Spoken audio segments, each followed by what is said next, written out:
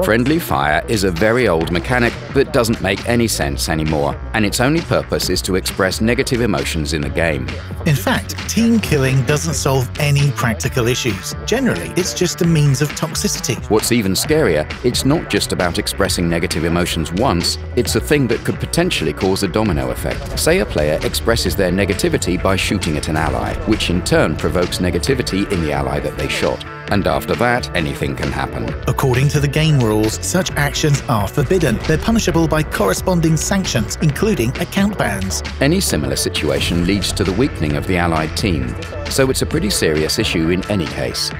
We've observed the situation for quite a long time, and now we're finally ready to deal with this feature, so to say. We decided to rework the damage system, removing the friendly damage by shooting or ramming.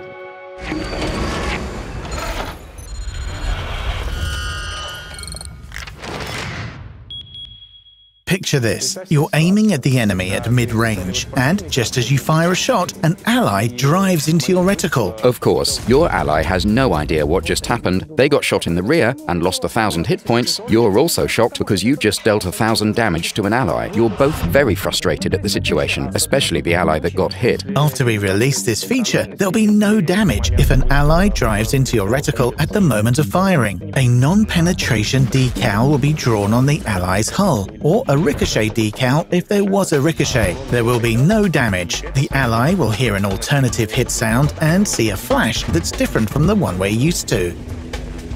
In such situations, when a vehicle is trying to change sides and the player isn't looking where the vehicle is moving, but backwards. Like they're looking at the enemies to see if they receive damage from allied fire, things like that. Of course, they aren't looking forwards and can easily hit another allied vehicle. From now on, allied vehicles won't receive damage upon collision.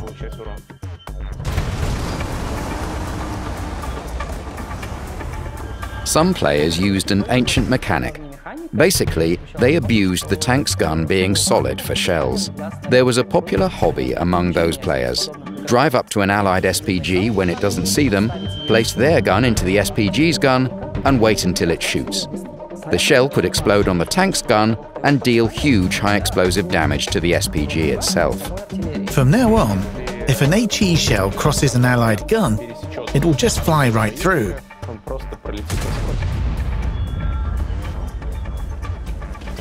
Because we're disabling friendly fire, an arty can't deal damage, but we decided to allow them to stun allies like before. Imagine a situation when a player on a one-shottable vehicle clinches an enemy to avoid damage, survives and potentially avoids being shot by an enemy artillery. Without any effect on the allies, an arty would be able to just send a shell into a group of allied and enemy vehicles and be unpunished, which would affect the battle dramatically. So, just as before, they'll have to think about who to target in order to avoid stunning allied vehicles and receiving the corresponding penalty. Even with the new system, you can get a team killer status. A player with this status will receive damage from shooting and ramming as the new mechanic stops working on them. Any player who plays actively sometimes hits allies because human reactions aren't always fast enough to react the moment someone rolls into your sights. And well, we're all people. We all have feelings. Sometimes you shoot at someone just because you're angry. The most important thing we intend to do is prevent the above-mentioned domino effect, when even a random accident that causes damage to an ally may lead to a catastrophic situation for the team when teammates start fighting against each other and lose the battle. The common test where you can try this mechanic in random battles will start very soon. We're looking forward to your feedback. Enjoy the game.